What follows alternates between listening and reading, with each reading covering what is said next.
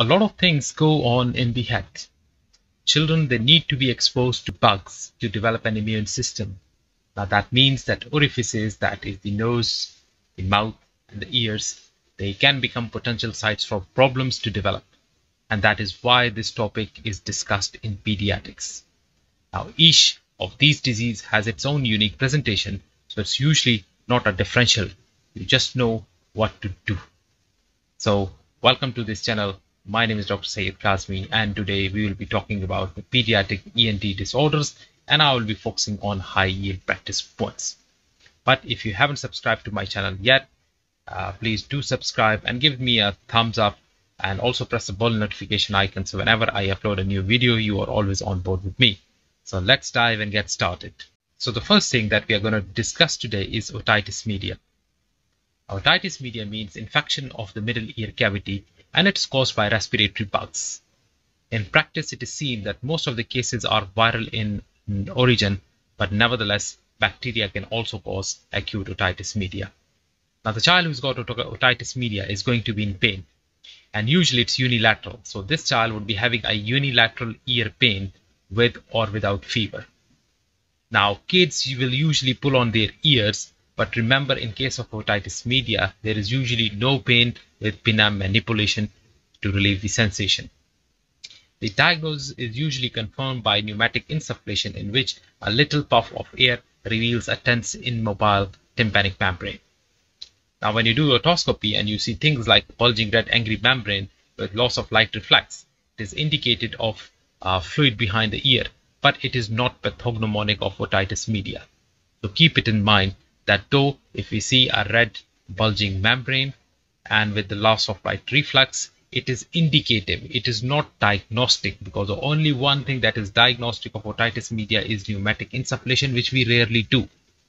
Okay, now these types of infections, they are treated with the amoxicillin, which is a first line drug, because the pathogens, bacterial pathogens that usually causes, the most common is Streptococcus pneumoniae. It is followed by non-typable Haemophilus influenzae. I'm not talking about the Haemophilus influenzae type B, but the non-typable strains of Haemophilus. And the third one, important bacterial strain, is Moraxella catarrhalis. Now, most of these bugs are quite sensitive to amoxicillin, so that's why amoxicillin is the first line treatment of otitis media. If the infection doesn't clear with amoxicillin, then we have to give co-amoxiclav. Please also keep it in mind that if kids who are allergic to penicillin, you can give them either clarithromycin or azithromycin. So amoxicillin or clarithromycin or azithro is the first line drug for acute otitis media. That should clear up the infection in most of the cases. If it doesn't clear it up, what is the next step? Co-amoxiclav.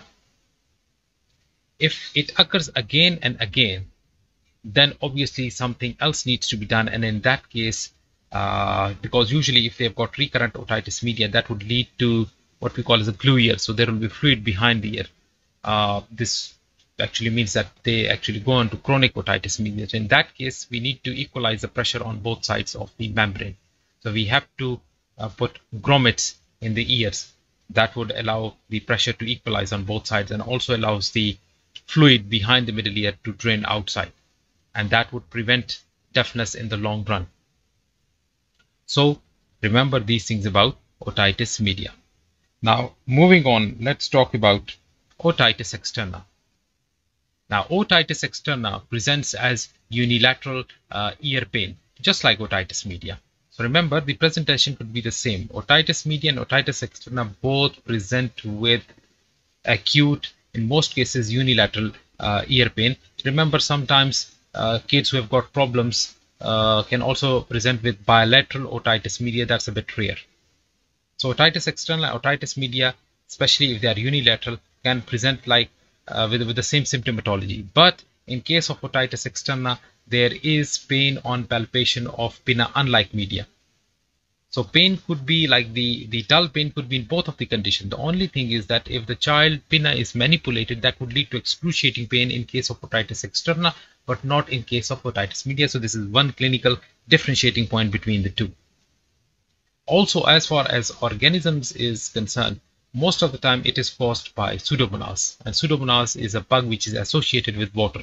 So it is caused by frequent contact with water, like those kids who are swimming a lot, they might develop otitis externa. Sometimes it is also occurs with kids who've got eczema of the ear canals. It can also be caused by repeated trauma and infection by Staphylococcus aureus. So if you put an otoscope inside and you do the examination, you might see an angry erythematous ear canal. Though most of the cases they do improve spontaneously, but sometimes you can treat with ciprofloxacin drops. So 0.3% ciprofloxacin ear drops are a good treatment for otitis externa. It also becomes very important to educate these kids or their parents not to put anything in their ear and to dry their ears after swimming and showering. So this is very, very important practice point for otitis externa. Moving on and talking about sinusitis. Now, sinusitis occurs in older children. It's quite rare in young kids. Number one, kids are born, they do have like a maxillary sinus when they are born, but these sinuses take time to develop. Frontal sinuses, usually they don't develop before a child is 9 or 10 years of age. The sinusitis is very, very, very rare in kids who are less than like 9, 10 years of age, unless until they've got like some anatomical defects in their sinuses. So it would be usually the teenagers or adolescents who might present with sinusitis. The sinusitis, in very simple words, is infection of the nose sinuses, all those sinuses which are surrounding the nose. So it could be the maxillary sinuses, it could be ethmoid sinus, it could be the sphenoid sinus, it could be the frontal sinuses. Most of the time it is the maxillary or the frontal sinuses which are infected. Usually these kids have got some existing problems as well. They might have attenuated septum, or they might have some anatomical defects in their facial bones which like predisposes them to develop sinusitis. So how do they present? Usually most of the cases they present with purulent, we call it like greenish, dirty, greenish, yellowish, foul smelling bilateral nasal discharge. So it's not unilateral, it's usually bilateral. Unilateral discharge, you have to rule out foreign body. Bilateral is in older kids is usually because of sinusitis. And whenever a child or a adolescent has got a purulent bilateral nasal discharge, it means that there is something wrong nearby in the sinuses. They also may complain of a congested, stuck feeling in the nose, and they might have some sinus tenderness. So like if you do facial tapping, they might have like tenderness on the forehead, or they might have tenderness to facial tap on the maxillary sinuses. And that's why facial tap is a sensitive physical finding, because tapping an inflamed sinus always hurts. Now, in the past, radiographs used to be done because they would show air fluid levels and opacification, especially if there was chronic sinusitis in the sinuses. But these days, X-rays are not done. In chronic sinusitis, usually CT is done, but it's in most of the cases it's a clinical diagnosis. You don't need to go very often for a CT scan to rule in sinusitis, because they are expensive and they are usually reserved for refractory, or what would we call it as recurrent sinusitis, and to make sure that there's no congenital defect in the sinuses. But before you label somebody with having a sinusitis, it is important that you make sure that it is not just a cold, which is just a regular viral illness. So if it has been only greater than 10 days or is getting worse over a week, so somebody who's got like a stuck feeling in the nose with bilateral purulent nasal discharge, plus minus, sometimes there could be fever, sometimes there might not be fever, especially if they're taking like antipyretics. So you think of sinusitis. The only thing is that it very closely resembles like upper respiratory tract infections as rhinitis. So you have to wait for a week to 10 days. So only if it is greater than 10 days that you would be presuming that it is a bacterial infection. And usually, because it's an upper respiratory infection, if it is bacterial one, we would treat them with amoxicillin, which is the first line, or if they are allergic, we would treat them with azithromycin or clarithromycin. Moving on and talking about one of the most common illnesses of children. This is by and large the most common illness of all times. Kids, adults, old age, anyone. we call it common cold. Now, common cold can be caused by a variety of different viruses. I think there are more than 200 different types of viruses which can cause common cold. But by and large, the most common are rhinoviruses. So the rhinoviruses is a family of viruses. And again, there are so many within that can cause common cold. So infection by one does not confer immunity, lifelong immunity. You can get infection from another member of the same family. So rhinovirus is by and large the biggest family that causes common cold. After that, we've got the coronaviruses. And I'm not talking about the COVID-19 here. There are other coronaviruses as well, alpha as beta, which can cause common cold in children. So these are trivial bugs, and they just cause a viral illness for 4-5 days and then it goes away. Apart from then, the one which can cause a little bit more severe variety of common cold are adenoviruses. So adenoviruses, again, they cause like what we call as rhinopharyngitis, but usually it's a bit more severe because there might be a bit of more high-grade fever with that, and there can be like bilateral conjunctivitis with adenoviruses as well. So most cases of common cold, and again, remember the presentation can be very varied. But in most cases, it usually presents with mild fever. So either the fever would be there or the fever might not be there. But if the fever is there, in most cases, it's just a mild fever with rhinorrhea. So usually in the beginning, as the virus is multiplying in the nasal passages, like it activates the cyclic AMP and GMP pathways, and there is a lot of like secretions coming from the nose. So there is clear rhinorrhea. After some time, it might become a bit more thick, and then that would lead to congestion, as thick secretions are not easy to get rid of. So that would lead to stuffiness. So beginning mild fever, then rhinorrhea, followed by congestion. And because the same secretions are, dripping back into the throat as well, that leads to irritation of the larynx and cause a dry hacking cough. So a tickly sensation in the throat is because of these secretions dripping down, and it can lead to a troublesome dry cough. If it goes further down, then obviously it can lead to more complications, but usually in most of the cases they are mild. So it can lead to bronchitis, might lead to bronchiolitis in very young kids, or it might lead to acute viral wheeze in those kids who are susceptible. So it either might remain as a mild upper respiratory tract infection, or sometime it can go down, cause bronchiolitis in very small infants, or might cause acute viral wheeze as well. Findings are usually limited to, if you examine their throat, they've got like mild pharyngeal inflammation.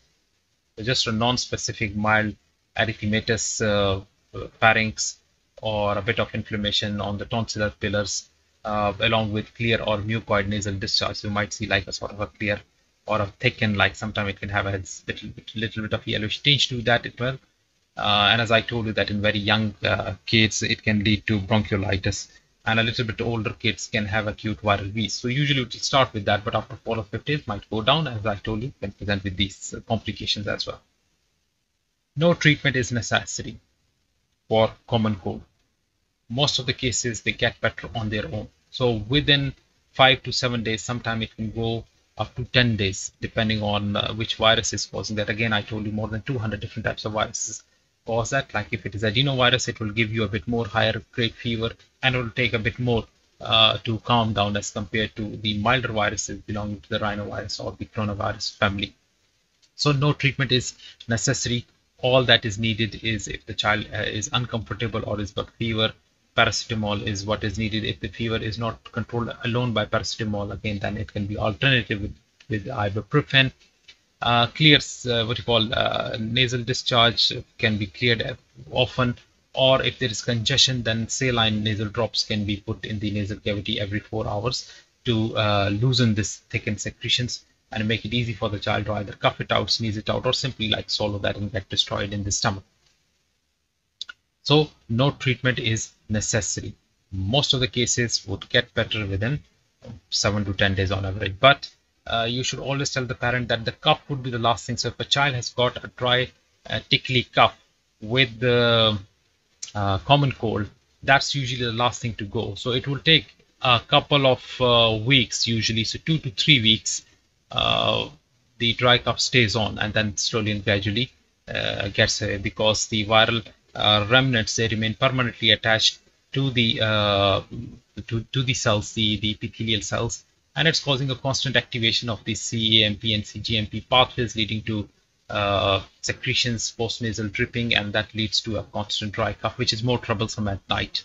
So again, different types of symptomatic treatment can be given, but we don't recommend antihistamines in very young kids, because the potential for side effects is more as compared to any beneficial effect that might be given by these antihistamines. So that's why it is not recommended. They don't make any much difference as far as the improvement in cough is concerned. So bottom line is, no treatment is required for common cold. Then moving on to two other conditions, pharyngitis and tonsillitis, one of the most common causes of fever and presentations to the emergency departments. Now, what is pharyngitis? Pharyngitis, in very simply word, means inflammation of the posterior pharyngeal wall. So the posterior pharynx, if you see the picture on the right side over here, this one, let me draw. So if you see over here, so there is a mild diffuse inflammation of the posterior pharyngeal. So this is the posterior pharyngeal wall. Here you can see the posterior and the anterior tonsillar pillars, and this is the uvula. So you can see like dilated blood vessels, capillaries over there with a bit of redness, mild redness. So this is what we call as mild grade inflammation of the posterior pharyngeal wall and the tonsillar fosses, and this is characteristic of viral pharyngitis. So pharyngitis in most cases is viral in nature. Rarely, if it is associated with inflammation of the tonsils, sometimes it can be caused by bacteria, and but still, like statistics show that most of the cases are still viral in nature. So it usually presents as a sore throat. So the most important finding is a sore throat. So child would complain that his throat hurts, and when the throat hurts, they usually have got pain on swallowing. So they're not able to swallow without pain. So that's why younger kids who usually refuse to eat. So one parent would bring their child with fever and let's say a little bit of runny nose, and they would say the child is not eating, he's refusing to eat. Why is he refusing to eat? Because there is inflammation, it is a painful condition. So when the child tries to eat or swallow something, it hurts. So that's why they refuse. You give them something and they will push it out and they won't take it. And there could be plus minus fever. Some of the cases might have got a mild fever, some might not have a fever. Again, it depends on which virus is causing them. Sometimes the fever can even be of a moderate grade, where it can go up to 38.5 and sometimes even 39. It can sometimes lead to tonsillitis or might coexist with it. So if it coexists with tonsillitis, we call it pharyngeal tonsillitis. Again, most of the cases are viral in nature. Sometimes if it is associated with lack of cough and a bit of adenopathy, then you can think of bacterial infection. And streptococci are the common bacteria that can cause bacterial pharyngitis. So for that, we can do the rapid streptococcal test. So it's an antigen-based test. It's a quick one. It's very specific, but it's not sensitive. So it simply means if it is positive, you can say, well, fine, this is being caused by, let's say, group A streptococci. But if it is negative, it does not rule out. So if somebody is fulfilling the central criteria, which is actually the criteria which we use to see if a child would need antibiotics or not. So we use a center criteria. So the thing is that if rapid strep test is positive, well and good. If not, then probably we will have to go for taking culture swabs for cultures and see which bacteria is known. So central criteria is a criteria which gives you, 4 or 5 marks for some of the features that we look for. So 1 mark for fever, 1 mark for if there are exudates on the tonsils, 1 mark for adenopathy, 1 mark for if there is no cough, and obviously 1 mark if the child is less than 15 years of age, and we minus 1 mark if somebody is more than 44 years of age. But obviously I'm just focusing on pediatrics. I don't want to go into that detail. So somebody who's got 1 score, well, that you would treat as a viral one. Somebody who's got 2 or 3 score on the central criteria, you probably would think there might be a chance that it might be bacterial. So the best thing would be to do a quick rapid streptococcal antigen test if that is available. If it is 4, then obviously you have to treat them with antibiotics. So usually the antibiotics that is used are penicillin. So phenoxymethyl penicillin is used here in UK. It's a narrow spectrum antibiotic, but it's very good for the common bug that causes pharyngeal tonsillitis, and that is streptococci. So group A streptococci are still very sensitive to phenoxymethylpenicillin, which is otherwise a narrow spectrum antibiotic. So it is only used for tonsillitis. So you would use that. If you think it is viral, the best would be to give them benzidamine 0.15% throat spray. So this is an anti-inflammatory throat spray, and it just cools down the throat. It reduces the pain sensation on the throat, so the child can swallow, the child can take his food, take his feeds, whatever. So benzidamine 0.15% spray can be used every 4 hours. And as I told you, if it is bacterial, you would either give them phenoxymethylpenicillin, or if they're allergic to it, then you would go for the macrolides, erythromycin or clarithromycin, whatever you've got available with you. A tonsillitis means inflammation or infection of the tonsils. Again, it can be viral, it can be bacterial. Again, we use a central criteria to differentiate between viral and bacterial. Most people I've seen in practice, they're still treated with antibiotics, though the stats, like the microbiological statistics, show otherwise. Still, like those which feel like bacterial are still viral in origin. So it's mostly viral, but usually if there are heavy exudates and pus on the tonsil, like for example, if you see this picture on the right side, you can see that these are the two inflamed tonsils, and you can see islands of pus. So there are whitish, these exudates on the tonsils, and both tonsils are equally enlarged and inflamed. So this is bilateral tonsillitis. Again, tonsillitis in most cases are bilateral. If it is unilateral, then you would be thinking of like quinsy, what we call as like paratonsillar abscess. So mostly viral, but if there are exudates, you would think of bacterial infection. As I said, rarely it can lead to a secondary development of pus behind the tonsil. We call it as quinsy. In quinsy, you will see that one tonsil is bigger than the other one, and usually the uvula is deviated to the opposite side. So if that is the case, then antibiotic alone would not help. That abscess needs to be drained, and obviously you would involve the ENT guys at this point in time, because the area needs to be numbed, and obviously after numbing they will put a needle in and drain the abscess. Again, this bacterial tonsillitis is treated with phenoxymethylpenicillin. It's a narrow spectrum antibiotic, but as I told you, very effective against streptococci.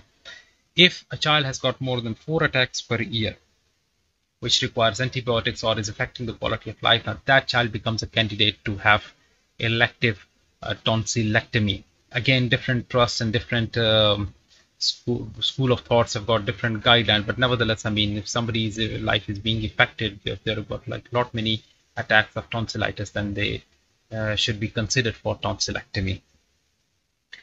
So if they are not improving after 5 days of antibiotics, then you should be considering other conditions that can mimic tonsillitis, especially the Epstein-Barr virus infection. So if a child is adolescent or a teenager, develops tonsillitis, you see and you diagnose it as tonsillitis, you give them antibiotics, amoxicillin or phenoxymethylpenicillin, they are not improving with it.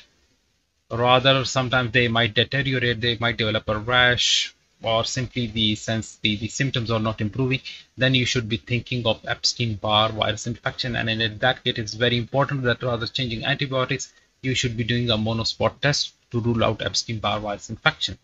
Or rarely, it could be a sign of leukemia as well. Remember, leukemic infiltrates in tonsils can cause tonsillitis, and that tonsillitis doesn't improve because it's suppressed immunity, and antibiotics alone cannot do that. So remember, a tonsillitis practice point, a tonsillitis which is not improving. If it is adolescent, think of Epstein-Barr virus infection. Irrespective of the age, if it is not improving, you should also consider leukemia as well. So obviously you would do the blood test, and you might have to do a chest x-ray to rule out hyaluroadenopathy as well. Moving on and discussing the final topic in pediatric ENT disorders, and that is epistaxis. Again, that is one of the common causes of visits to ED. And epistaxis means bleeding from the nose. So bleeding from the nostrils is epistaxis. It could be anterior epistaxis if it comes out through the anterior nostrils. It could be posterior epistaxis if it is trickling back into the oropharynx, and then might lead to hematemesis as well. But nevertheless, some of the cause is in the posterior pharynx. Most of the times, it is caused by a habit which we call as nose picking. So kids have got like habit of putting the fingers in their nose, picking their nose, removing the boogers, and by that process they can damage the delicate blood vessels, capillaries in the nasal epithelium, leading to epistaxis, and in most of the cases it's unilateral, and again in most of the cases that bleeding episode lasts less than 30 seconds. So kids can get this off and on. If it is bilateral, obviously you have to rule out other causes, because sometimes trauma to the facial area, especially the bridge of the nose, leading to nasal fractures and other things, can cause bleeding.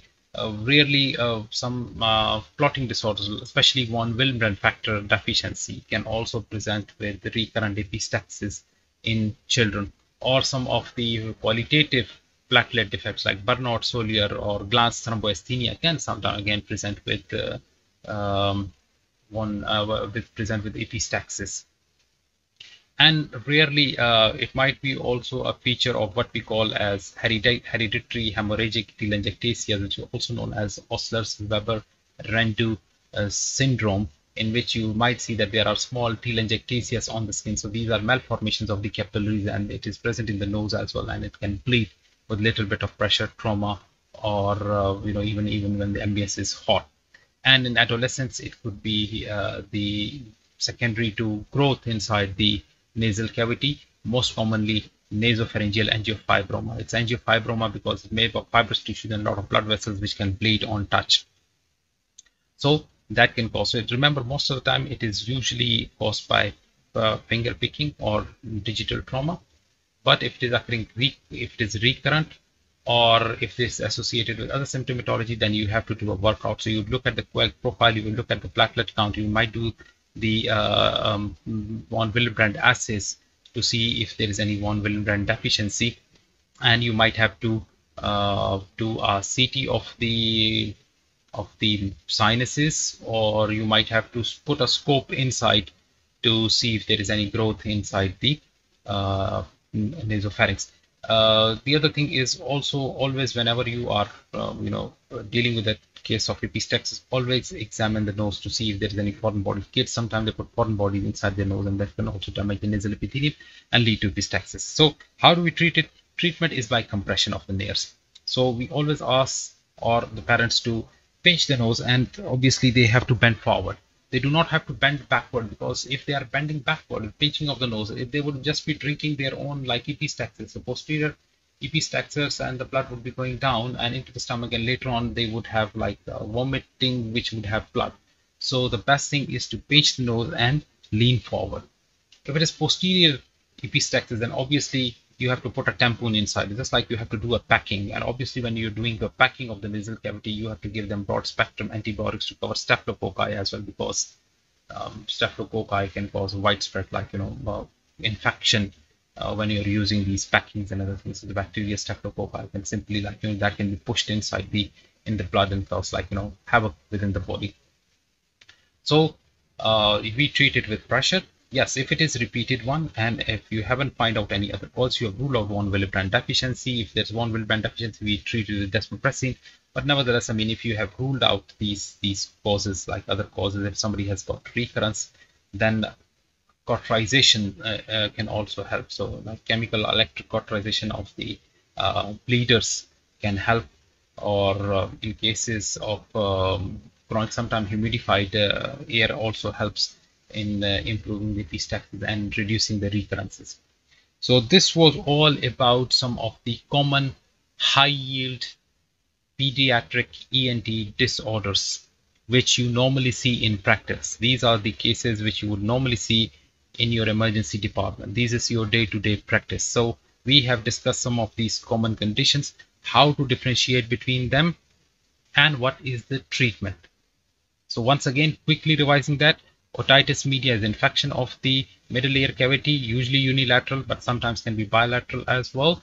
And there would be fever with pain, but remember, when you are manipulating the pinna, there is no pain, because the pain is because of the middle pressure in the middle ear cavity, not on the outer ear canal, which would cause pain by pulling on. In otitis externa, when you are manipulating it, it's excruciatingly painful. So if a child cries, like even if you pull out, that is otitis media. If he's tugging onto the ears, he's got fever and everything, but he is otherwise comfortable, I mean, then it's probably otitis media. But nevertheless, you have to do otoscopy to rule out between these two things. Then as far as sinusitis, it's more common in older children. We talked about pharyngitis and tonsillitis, which are mostly viral but can be bacterial as well, and they are treated with amoxicillin or phenoxymethyl penicillins. And then we talked about epistaxis and told you that epistaxis is usually caused by digital trauma. It is treated by pressure and forward bending. If it is recurrent, then you can think about cauterization or treating the underlying condition if you find out any. Okay. So this was all about these conditions. Hope you have liked this video and I hope you have learned something. So if you have learned something, do apply it in your practice. And if there is still any question or if you are puzzled about something, you can put your question down in the comment section below, and I will try my level best to answer you as soon as possible. So thank you very much and have a good day. Bye bye.